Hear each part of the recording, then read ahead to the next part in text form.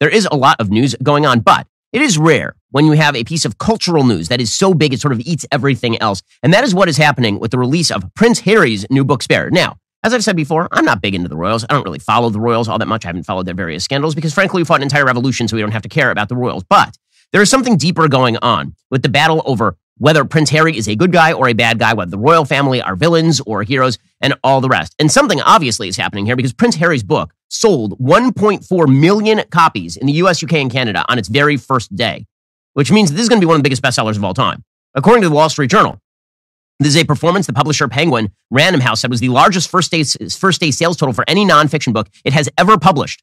The first-day sales totals for Spare included pre-orders as well as the sales of print books, digital books, and audiobooks. Penguin Random House, a unit of Bertelsmann SE, said Wednesday. The publisher said it printed 2 million hardcover copies of Spare for the United States. It has already gone back to press.